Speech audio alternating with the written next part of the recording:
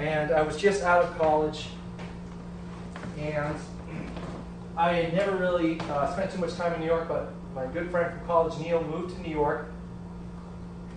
We were both huge music fans, and 3 of our favorite bands were playing in New York in 1 week.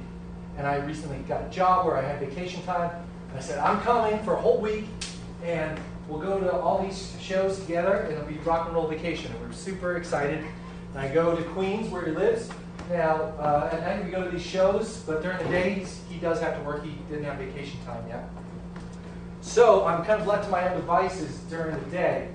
And I didn't know New York well at all. I had a little notebook of instructions, like you go here, you get on this train, this is how you get to this place or that place. So I'm really kind of green under the ears. Is that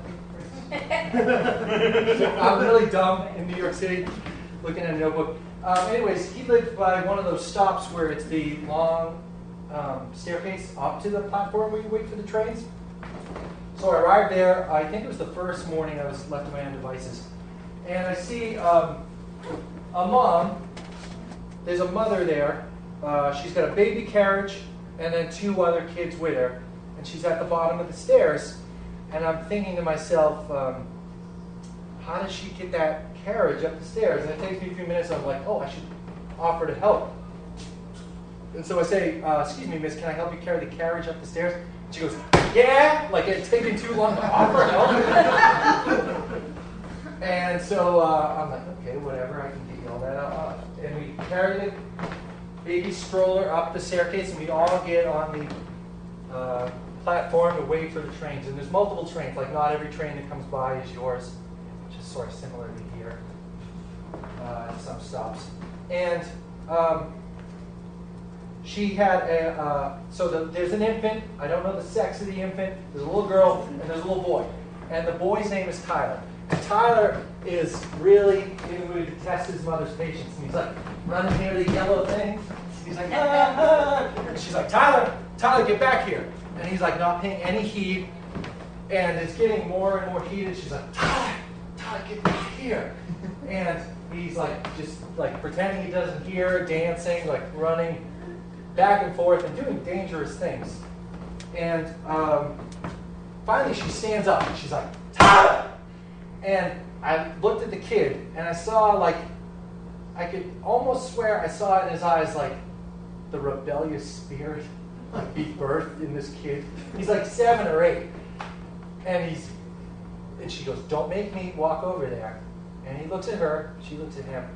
The train pulls up, the door's open, Tyler gets on, the door's shut, and the train leaves. Now there was 10 seconds of silence before anyone said anything, and just for dramatic effect, we're gonna spend that 10 seconds in silence, and I'll let you know how that silence was broken. Okay?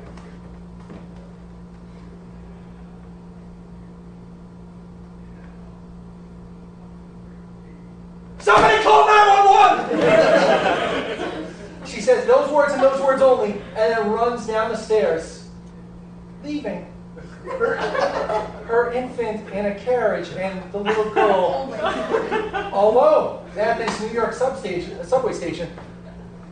And I'm on one side of the kids, and on the other side is a girl about my age.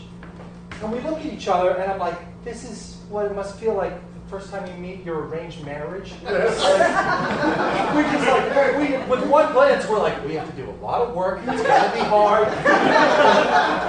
It was incredible. Like, we weren't even speaking. We were just like communicating a lot of information through the eyes.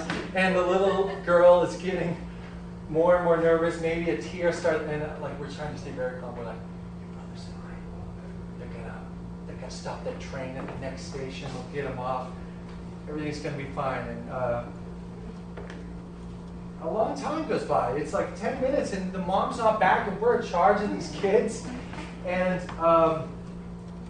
finally, my train pulls up.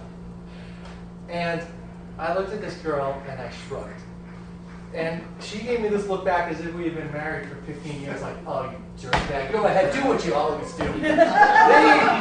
And I was just like, okay, and I got up and I went and I got on the train, and she was in charge of the children. And perhaps that's why I'm childless to this day.